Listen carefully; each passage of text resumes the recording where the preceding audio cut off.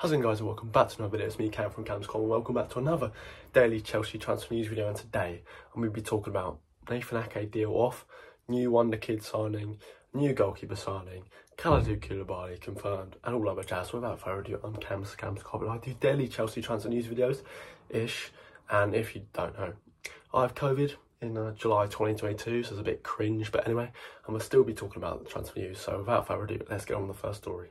Now, like all good transfer news stories, I'm going to start with David Ornstein, who has said Ake is going to stay at Manchester City. Now, I'm kind of happy about this because Chelsea Cobham star Leroy was, rumoured to be leaving because he was going to be sixth choice. But I think because we're not signing Nathan Ake, I kind of think signing players we already had a couple of years ago for £50 million is kind of not a good deal, really. And yeah, he's not really as good as Kounde or Kimpembe or another centre-back we were talking about later. So yeah, I'm kind of happy about this. Nathan Ake, I think if we signed him, I don't even think he'd start. So yeah, a bit of a waste of money. I think it's good that he's going to stay at Manchester City, not the least because I'm not that highly excited about him, but it means we're not going to give more money to our titleship rivals, so that's good.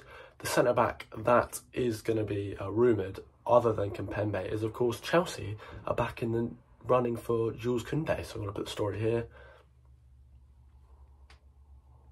So yeah, that is kind of crazy. Yet again, another season we're still rumoured of Kimpembe. I know Tuchel wanted him, I know fucking Abramovich wanted him, so hopefully Todd Bowley wants him. Yeah, I think another left-footed centre-back like Nathan Ake, he's going to cost more than Nathan Ake. He's younger, he has more potential, and I think he's better than Nathan Ake. But I will enough with Nathan Ake. In the coming days, I'm going to be talking more about Jules Kounde and Kimpembe because I think that we need to sign another centre-back on top of the centre-back we just signed. Without further ado, let's go on the next story. Breaking, well, not breaking, but yeah, Kounde, or 2 days ago, said, oh, he's signed, he's going to do his medical in LA, but no, he did his medical in London. He's set to fly to LA today to join up with the team like Sterling did. But a couple of photos of Sterling around, just, really making, wow, you look good in that kit, man. Glad he signed him. So yeah, Kounde is going to fly off like Sterling did to LA to hopefully sign for the Blues for £33 million. What a deal. Todd Bowley, clap your hands, well done, well done. 31 years old, in this prime for a centre-back. Yeah, I've been seeing a lot of rival fans pretty jealous of that, which makes me feel good because to this day last week I was like, yeah, Chelsea, man, there. Todd Bowley ain't really it. But now I think he is because, yeah, what signing this is. He will be flying to LA today, hopefully, join with the team, get an announcement video. I just love announcement videos. So without further ado, let's go to the next story. We're talking about attacking options now, where we thought we were going to get Serge Gnabry. Serge Gnabry has signed a new contract with Bayern, which has led Chelsea fans to think Leroy Sane. Yeah, now that's the option. What great signing that would be, Leroy Sane to be reunited with Raheem Sterling. I can't say no, so if I hear more about that, I'll bring you up to date, of course, in Cam's Common. But without further ado, let's go to an actual signing that we probably have made, and that is Amari Hutchinson from Arsenal Academy.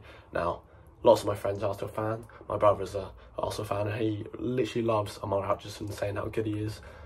Keeps telling me to keep an eye on him, and it just so happens that he's upgraded to the best team in London, which is great. Arsenal's best prospect from Hale End is going to be joining Chelsea, which is, not only is he a great player, but he's leaving like many Arsenal players do to actually win silverware.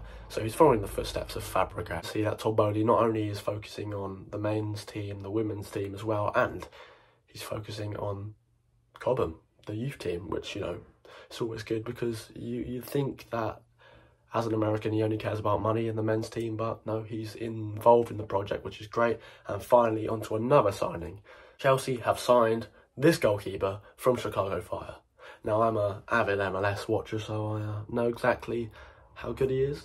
Yeah, I've watched a couple compilations and he looks pretty sick. The deal involves loaning him for another year back to Chicago Fire, which I think is good because, yeah, that Kepa situations are going to be a bit tough. We've got 3 goalkeepers on the bus now, and then Jamie Cummings again off on loan. See you later, boy. Yeah, so I think it's good to loan him for one more season, build the confidence. He's, you know, touted as one of MLS's great young goalkeepers, so that's always good. Send him there, ship off Kefa the next summer, and hopefully he can battle with Mendy. He's only young.